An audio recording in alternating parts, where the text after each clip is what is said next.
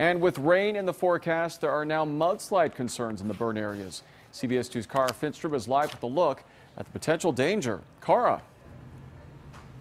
Good morning, Peter. That rain about to roll in, a big worry. So is getting the power back on. And behind us here, you can see that there is an army of utility trucks, public safety crews that have been assembled here. We're talking about more than 300 trucks altogether. They will be tackling critical transmission lines and focusing specifically today on neighborhoods around Canaan and Tuna Canyon roads. So those who do have power in that area are being warned they will lose it between 8 this morning and 8 tonight while repairs are made.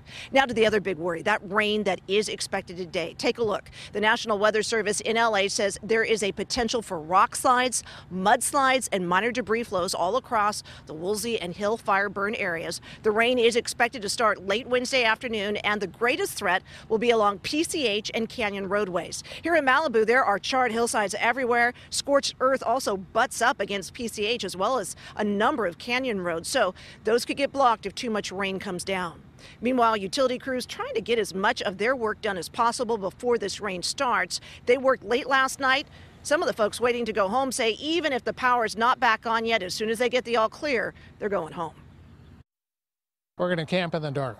We've got our camping stuff in the garage, so we'll just, we'll camp. We'll camp at home.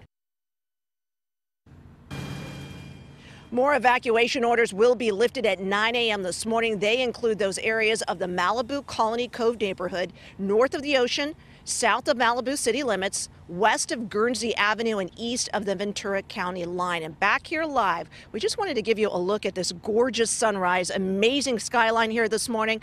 A reminder that it is a new day. And if we pan over, you can also see, Suzanne, there's a big American flag waving over these utility crews. They'll be headed out in about a half hour.